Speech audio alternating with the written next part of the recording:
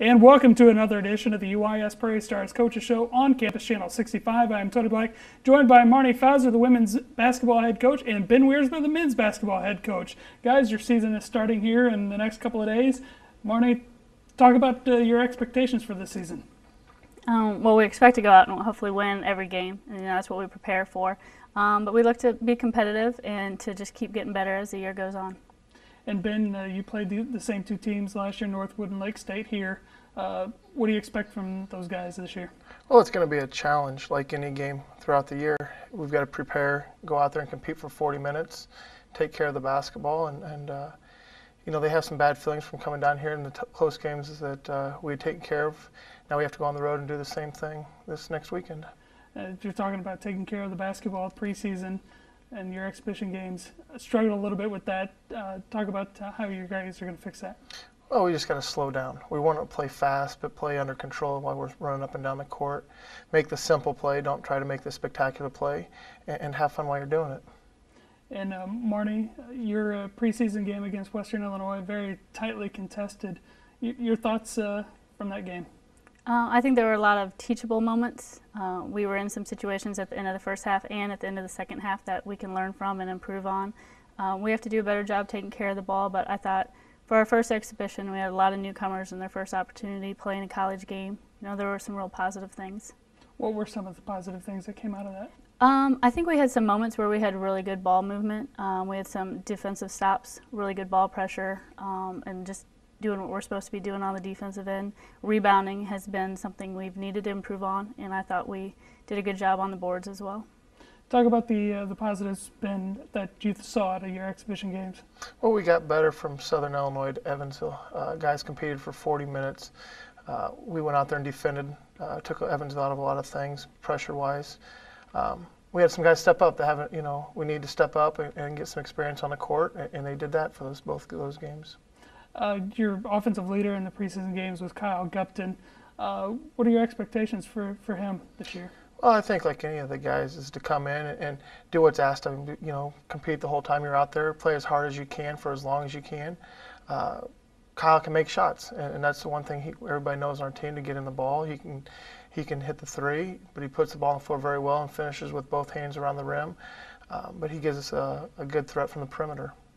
Now this year, Ben, you have 3 point guards that you're looking at. The experienced one comes from Keith, who played a year with you last year, and your other two. What are your thoughts on your ball handlers?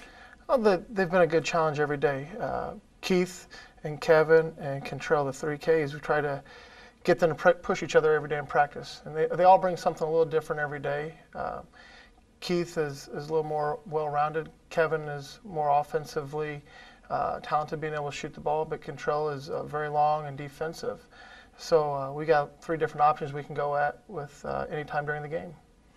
And Marne, you're a very guard-oriented team. What are your thoughts out of your guards this year? We look for them to all compete and just to be able to play the game. You know, I don't label them or lock them down to one position. I want them to all be able to handle the ball and run and push the ball. So we have high expectations. Our leadership is in our guards. And your post players this year, you got a little taller this year. We did. We added height in this recruiting class, but they're young as far as experience, and they're going to need experience to make some mistakes and to learn from them and to get better every day. But again, they bring rebounding, they bring some length as far as defensive matchups inside. So we're excited about that. Elizabeth Kelly had a standout game against Western Illinois, 20 points, 14 rebounds. That gets scrapped Friday, but what do you think of Elizabeth's play? Liz she's a great kid, and she's very motivating in practice. She's got a great attitude, great spirit about her. She's got great length. She's really long, but she works hard. She goes after everything offensively and defensively and gives you everything she can. So, but that's what a lot of our players do. So Liz isn't going to do it on her own. We're all going to have to do it together, but we look forward to it. And Ben, you got a little taller this year. Besides Michael Fuquati, you bring in Dylan Sparkman, Jamie Burkhardt returns. Ghazi Umedi also 6'5". Talk about your height. Yeah, the one thing we needed to add this past year was add some depth and then add some length. and bring in Dylan Sparkman at 6'10", 265 pounds. He's got great touch, runs the floor very well for his size, and he's really come along. Mike Vaquade's had, he had a good year last year, but we expect bigger and better things out of him, and just being more consistent, staying out of foul trouble. Jamie Burkhart's came back. He's got good size to him to help out with those guys inside. Ghazi Mehdi, who's been banged up a little bit here and there, but he's going to compete every day on the offensive glass and the defensive glass. And then Wes Dawson comes in at 6'5", 185, 190 pounds long, can push the ball in transition, and he's been on winning teams, winning a junior college national championship, and been on winning teams throughout his career. And you talk about Wes Dawson. He led your team in rebounds in the preseason with 7 a contest. Is that what you expect out of him every day, 7 rebounds? Yeah, Wes is going to do everything he has to for the team to win. If it's rebounding, it's guarding the team's best player. If it's pushing the ball in transition, which he's very good at, getting a rebound himself and getting out and running, he'll do whatever he has to for the team to win. Defensively, you guys stop the 3. Is that one of your defensive minded this year, to stop the 3? Stop them from scoring, period. But no, we've gotten better. We've really locked in on defense and tried to focus on our defense from the beginning of the year, and guys are bought into it, contesting, pressuring the ball everywhere out in the court, and as soon as the shot goes up, 5 guys blocking out and going and getting the rebound. And Marne, you both open up the home schedule on the 19th of November against Lincoln. I know you haven't looked that far ahead, but looking forward, what are your thoughts? I think our focus is just taking it one day at a time and just trying to get better, us as a team. Obviously, we'll start preparing for Lincoln after we get through this Michigan tournament, but I think we just want to show up every day and get better both on the offensive end and the defensive end. And these games in Michigan are very important because they are region games, and it helps further along in the season if making the postseason run. So, what are your thoughts on this year's region?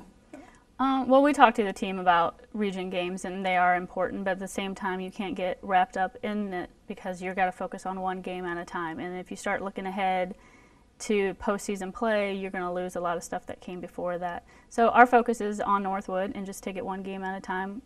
Coaches, we understand the importance of it, but we don't need the players to be stressed out about having to win or having to lose. I mean, they just need to do what they're supposed to be doing and minimize mistakes and give your full effort, and good things will happen. And Ben, Northwood and Lake State were both picked around the middle of the pack of the North Division in the GLIAC. What are your thoughts on those two teams? Well, they're both of them bring a lot of players back from last season, and they're very comparable to us.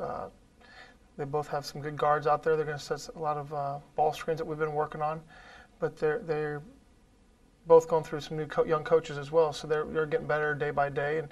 And like Coach said, we just got to get better ourselves. We can only worry about ourselves and controlling what we do, and then when we step on the court, we'll be prepared to take them on and do what we do best. All right, Marne, let's talk about the conference this year. What are your thoughts on the conference, the Great Lakes Valley Conference?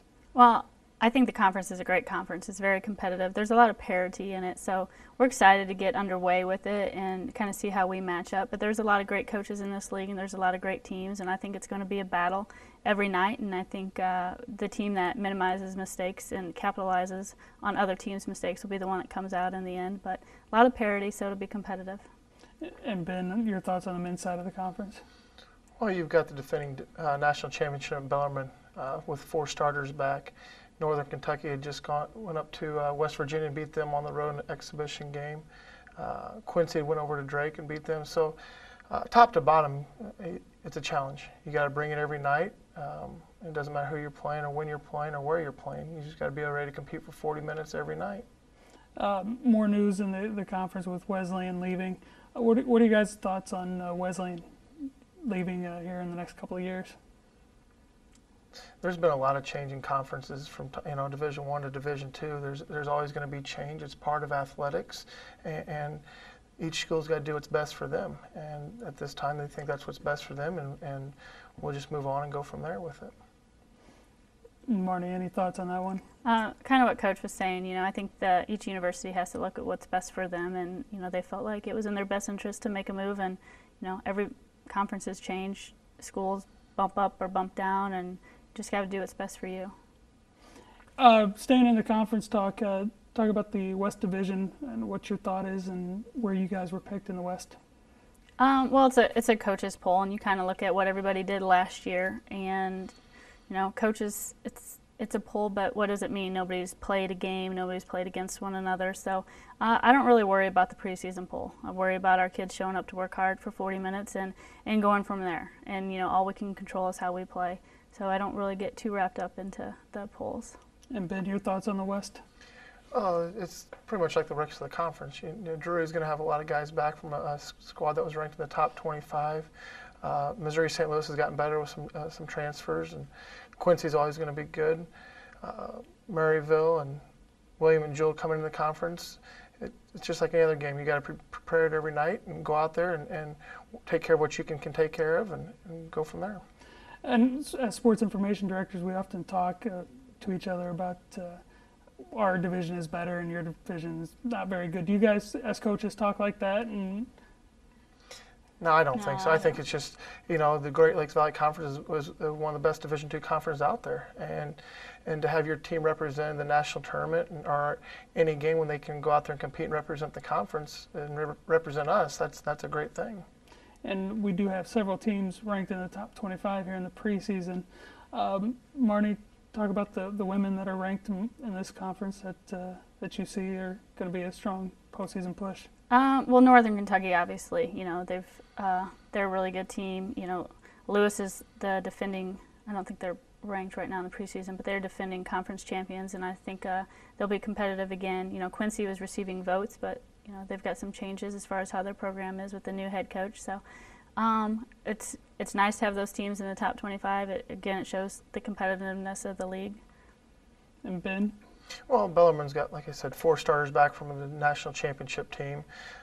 Southern Indiana, Kentucky Wesleyan, Northern Kentucky, Drury. I mean, top to bottom, you could take any team out of ours and compete against one another every night, and you can have a different winner each game. And that's the beauty of college athletics and our conference.